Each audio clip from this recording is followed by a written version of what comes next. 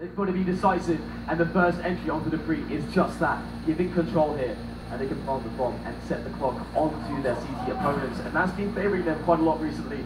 We'll have to see if anything can be done here by Astralis. The orb is indeed in the hands of the Vice, but it's going to be so hard to get in here. There's still some grenades left for CLG to kill time with. There are problems though, because CLG, they didn't have control of long or short. Shorts is the area where all the CTs are right now, and long was the other side, but that's been abandoned, and they're trying to push in safety numbers, and now it's Tarek, alone versus 2, gets a very important spray down, runs out of bullets, but he's got time to hide here, moving into the smoke. He'll need both on a rifle, but Tarek's down to the pistol because he doesn't have enough bullets.